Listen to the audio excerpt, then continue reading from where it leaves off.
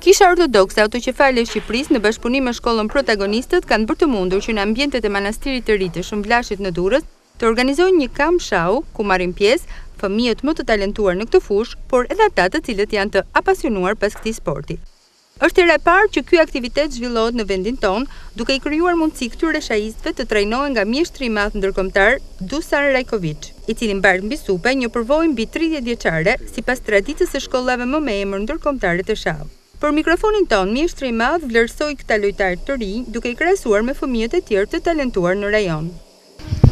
Së pari duhet të falenderoj organizatorët, manastirin e Shëmbllashit për këtë organizim shumë të mirë dhe format të ngjashëm me shkollat që kanë traditë në shah. Për sa i përket cilësisë së lojtarëve, dua të them që në gjirin e lojtarëve të rinj që mu dha rasti të punojnë, ka cilësi të ngjashme me lojtarët në rajon.